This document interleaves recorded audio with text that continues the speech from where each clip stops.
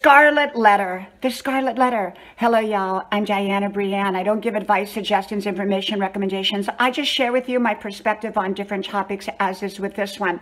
You know, anytime someone labels someone, I tend to think that that's not a good thing. Even when we label someone like doctor or nurse or politician, all of a sudden we put them in this kind of label box. Now, of course, we have to have labels for some reasons, like we have to know if someone's a doctor, if they're a nurse, or you know, I guess if they're a politician or whatever. And yet, so labels do serve a purpose, but they also restrict a person's identity, and it puts them into some sort of box where we say, okay, they're a doctor, they're specifically this type of person, or they're a politician, they're specifically this type of person, or they're a nurse, they're specifically this type of person. And so labels can be misleading at times because it doesn't give you the full aspect of who another person is.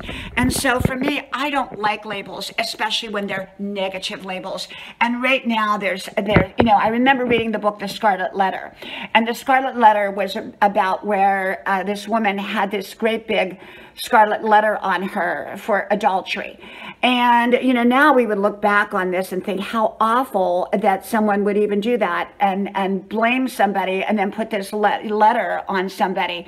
And yet, you know, if you really, really look around with what's going on, it almost seems like the scarlet letter right now, because it seems like society is identifying groups of people and making them bad, and they're not, and yet they're putting a scarlet letter on them, so to speak.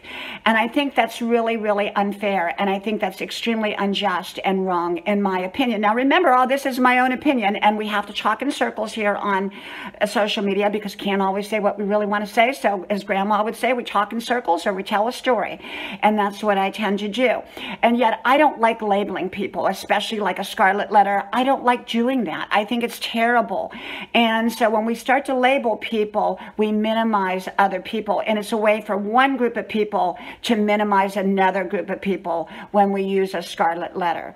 From my house to yours, may God bless you, and I do hope you like, share, subscribe. Hope to talk to you then. Bye-bye.